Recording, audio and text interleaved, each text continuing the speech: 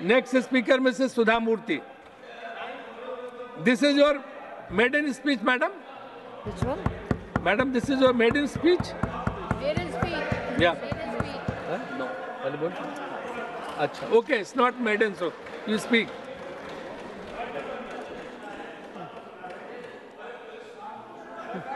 Hello.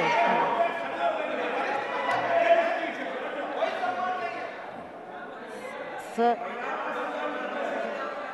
when I have to start, I don't know. Respected Vice Chairman, this is my first speech. It may not be maiden. How much time do I have, sir? 5 minutes. Okay. Sir, 5 I'm minutes, not a madam. politician, and I do not know how to talk English.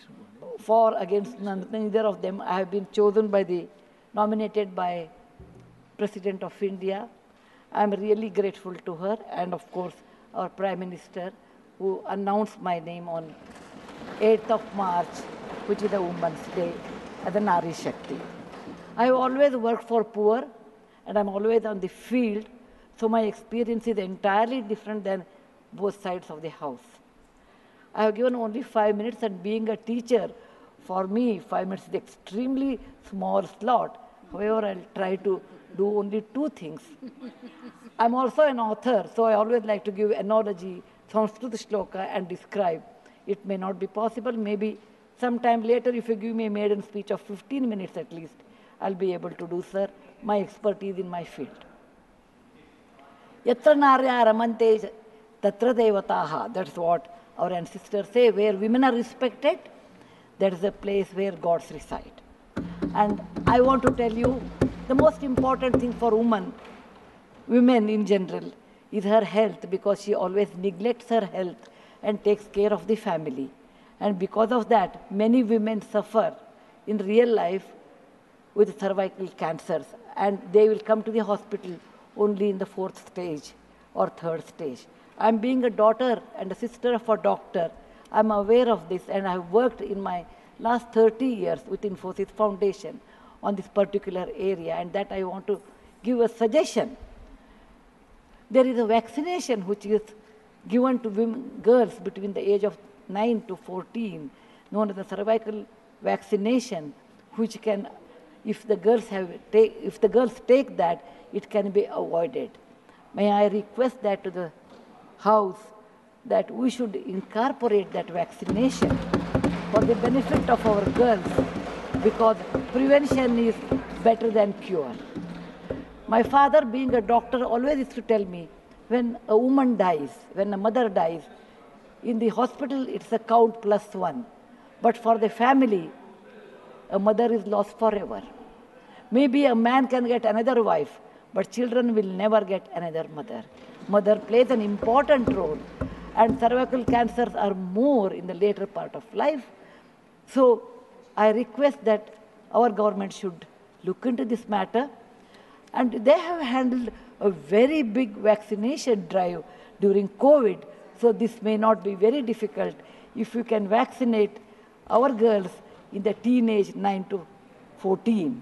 This is my first point. Who has developed the vaccine? This vaccination is developed in the West for a long time, sir. It is already given for the last 20 years. I tried one batch in my time, 10 years back, with government of Tamil Nadu, with K. Shanta, the director of the Adiyar Cancer Institute. It worked very well. So it is not expensive, I'm sure. Today is 1,400 rupees for a person like us who are in the field. But if the government intervenes and negotiates, it can be, and any business is a win-win situation. He also should make certain money, but you can bring it to 700-800 rupees. And we have such a large population, sir, it will be benefiting for our girls in future. Ashwini, please convey it to the Health Minister, Nadda ji. Yes, sir. The second point, which is very dear to my heart, is I'm going to talk.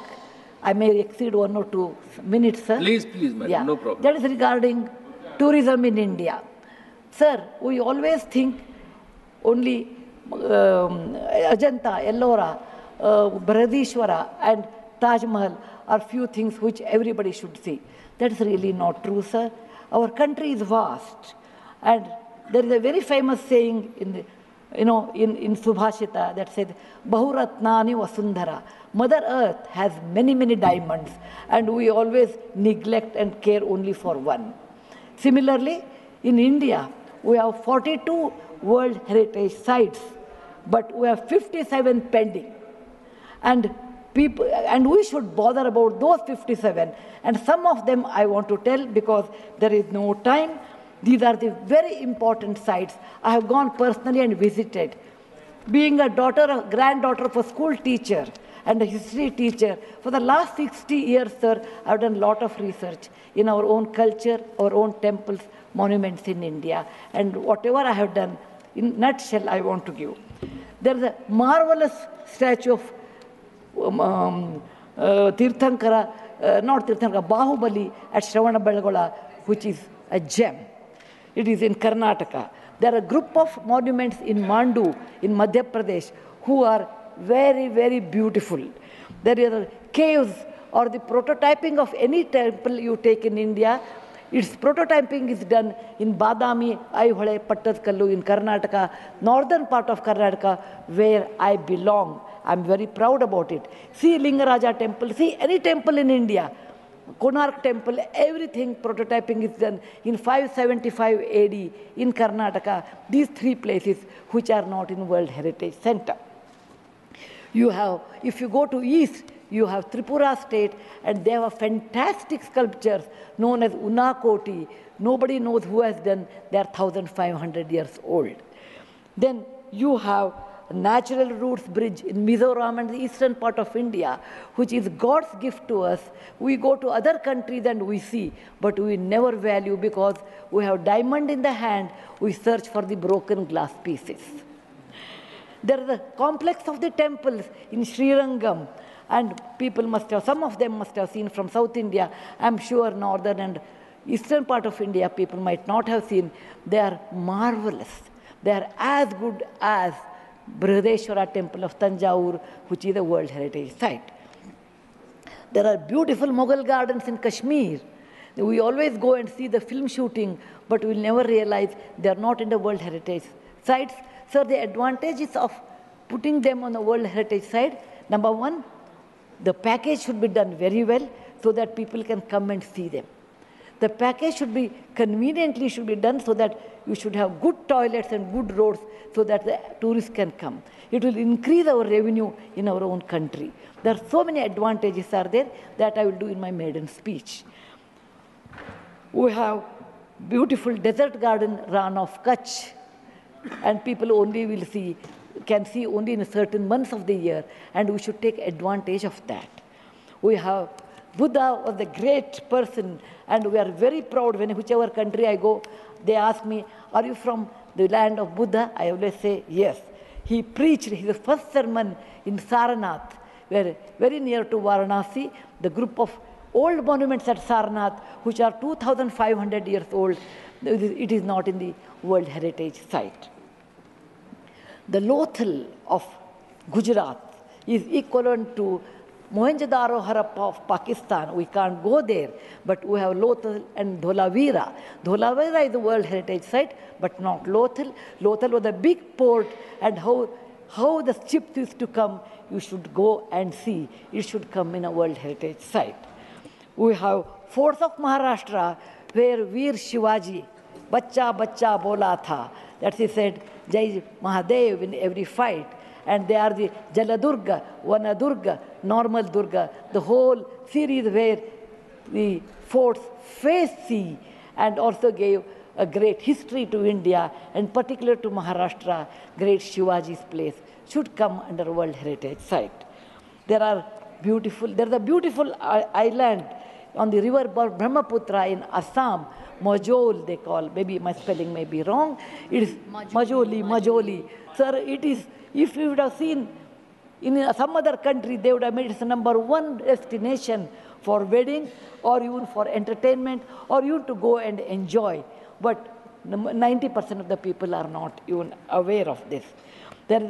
When you see the old parliament, you say, oh, these people, Westerners have come and they have built this one.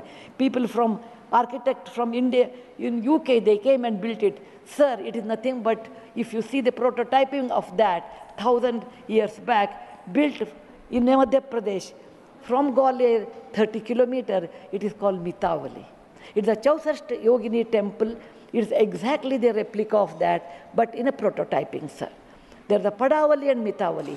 There's one more set of temples which were saved because of on the Chambal River because of the dacoits, but they are world-class temples. The list is unending, but I want to conclude with a famous Gumbaz of Karnataka, that is Gol Gumbaz. It was ruled by the Adil Shahis in 1400 to 1685, and it's one of the marvelous things in India has produced, where you can have the echo of 7 times. My list is 57, but my time is limited. So, sir, this is an opportunity. As a young girl, I used to look at Rashtrapati Bhavan. I used to look at Rajyasabha. I used to always feel lucky are those people who stay there, who go there, who can talk, who can express. I never knew one day will come to me in my life, I can stand and talk about what I believe in. I want to conclude with a shloka which our ancestors have taught us, or my grandfather has taught when I was young. Whatever work you do better, do it with your mind, with buddhi, and with 100% concentration. We are in a country where there is so much diverse culture, but still we are all one, like 5 fingers make a mushti. We all have that character, which is very much Indian character, that we may differ in dress, food, language, but we are all one. I want to serve in my tenure, Rajyasabha, with one single motto, Kayena vacha, manasaindriyarva, buddhyatmajava, prakriti sabhavat, karomi yadyat, Sakalam Namasvi, Narayana Samarpayami. It is not my husband Narayan Murthy, it is Narayana the God, or the God whom you believe. It need not be Narayana, it could be anybody. So with a single-minded, with my mind, with my buddhimatta, with my concentration,